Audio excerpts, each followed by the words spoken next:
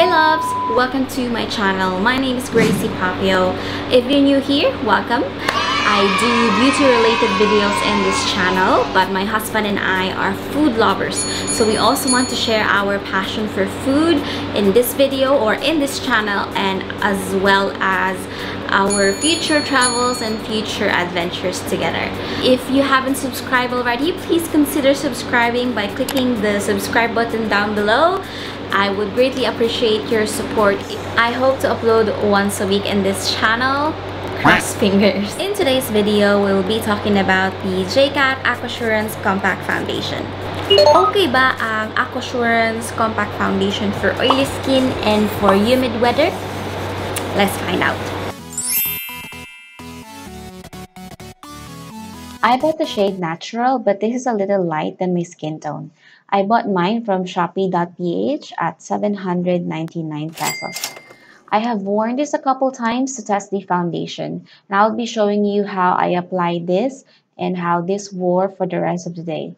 Please keep on watching. I have applied Bayer Aquarich Watery Essence prior to filming. I'm using a big dense brush to apply the powder all over my skin. This is D28 brush by Beauty Cosmetics. They have 13 shades available right now, and I'm using the shade Natural. And again, I got the wrong shade. This claims to be hydrating and weightless. I'll have to agree. Let us go through the claims listed on the website. 1, it's a finely milled, luxurious, silky texture that minimizes the appearance of pores. Yes. 2nd, absorb and balance excess oil without creasing and looking cakey. Okay. Innovative technology with water lock system to maintain moisture within the powder. 4th, provide medium to full coverage for a natural, flawless complexion.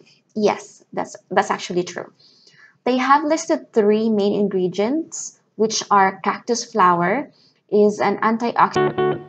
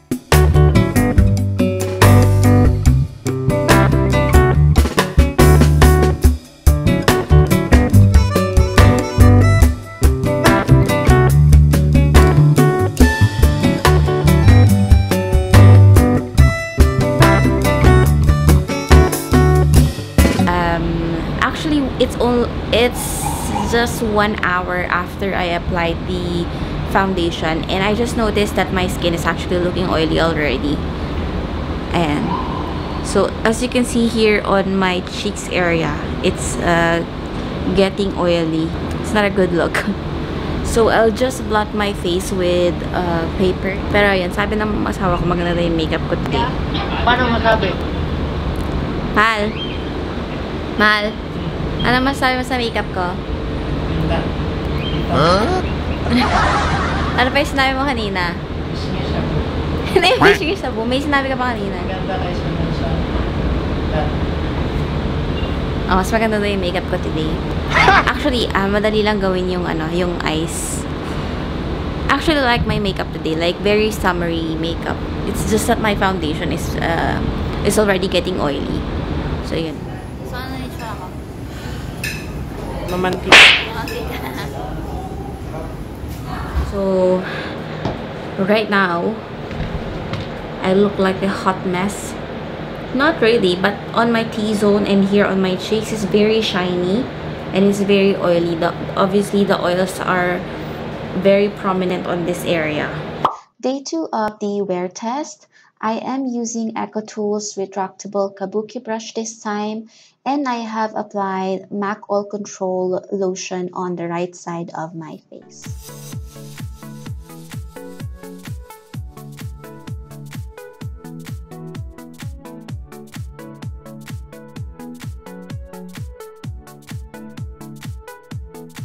everyone! I am back. Medyo naghahabal ako ng natural light.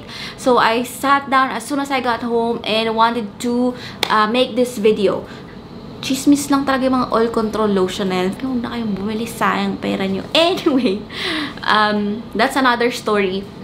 So, ito pa rin yung gamit ko. Hindi ko pa rin alam kung paano ito i-pronounce yan. Basahin nyo na lang. So, yan yung gamit kong blotting paper. I don't really like it kasi nangangain siya ng foundation, nagta-transfer. So, ayan. Ito yung may oil control lotion ulit. As you can see.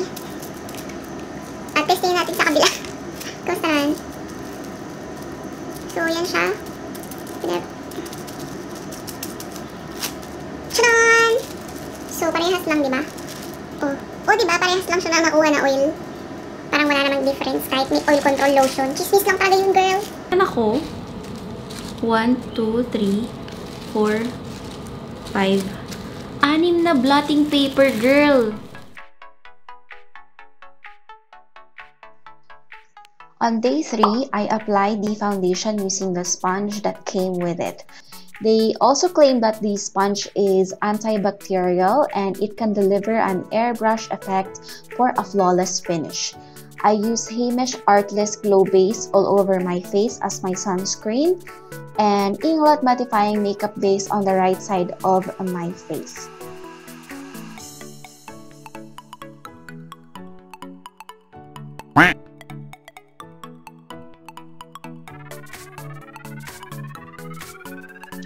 I bought Glam of Sweden blotting paper from Carrefour for 10 dirhams, and I seem to make the right decision.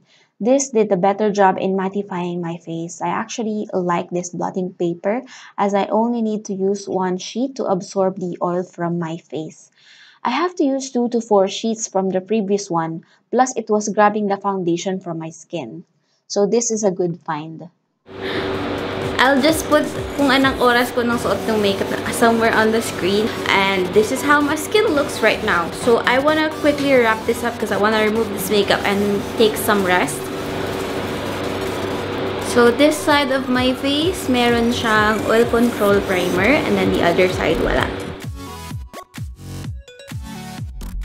So yung dito pa rin, as usual, like most foundations, wala na siya here sa side of my nose. And on my nose, meron pa ba siyang foundation? Hindi ko masabi. Here, wala na siya. Dahil nga na-rub off ko siya. Na-scratch ko yung nose ko kanina. Ano na masabi ba sa foundation ko? Sabi ng asawa ko parehas lang daw. Walang difference. I was actually supposed to use the Inglot Mattifying Primer again, pero nakalimutan kong i-apply and the next thing I know, I was applying the foundation already. This time, I wet my sponge before I applied the foundation. If I haven't mentioned already, you can use this foundation wet or dry.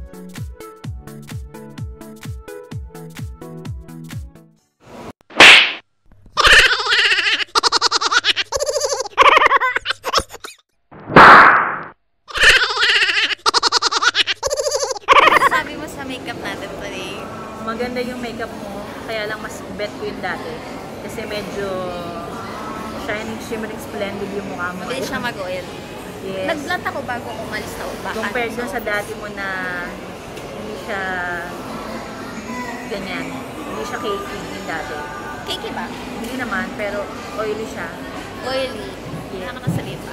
Ayun lang ang sabi ko. Tapos gusto ko yung nakakulong.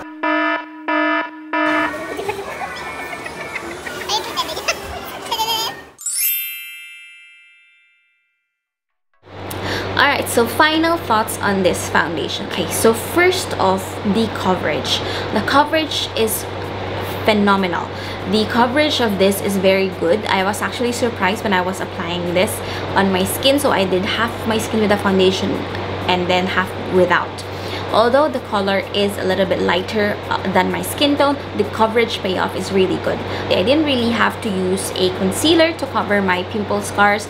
Although the foundation had faded a little bit on my cheeks area, you can see my pimple scars. And next one that I noticed is yun nga, nag-oxidize siya on skin, especially on my eye bag area. It's weird. As in, iba yung color niya from on my eye bags than the rest of my face. Actually, the packaging is nice. Maganda yung packaging niya. And it looks sturdy enough for me. And I actually like din yung sponge that it comes with is actually very soft, unlike other sponge na meron yung mga compact foundation. Right, so let's talk about the performance of it. Nag-oil agad yung skin ko, mga siguro after 30 minutes after applying, oily na agad yung skin ko. 1 hour after application, grabe na yung oil ng skin ko, as in super oily na ng balat ko.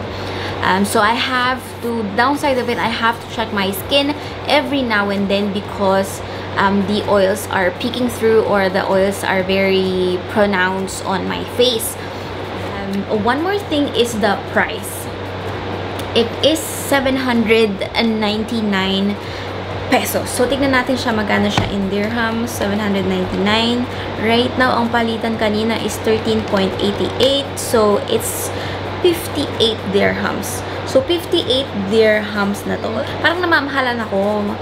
The price is a little bit high for a drugstore foundation. Para sa akin na, feeling ko mahal siya for a drugstore foundation.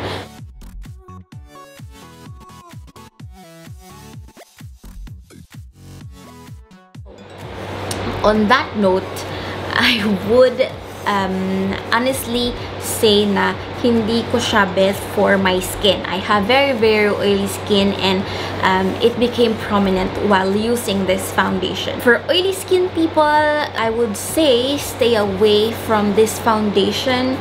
I even tried it with a mattifying primer, which is the Inglot one. Actually, mas less yung na-produce niya na oil. If you really wanted to use the foundation, maybe you can use a good mattifying primer. Alright, so that's it for me today. So I hope that you enjoyed today's video and today's content. Any future videos that you want me to do, please feel free to comment down below and then I will check it out, and if I can do it, I will do it for you. And yeah, that's it for now. So I hope to see you again on my next video. Thank you again for watching. Bye!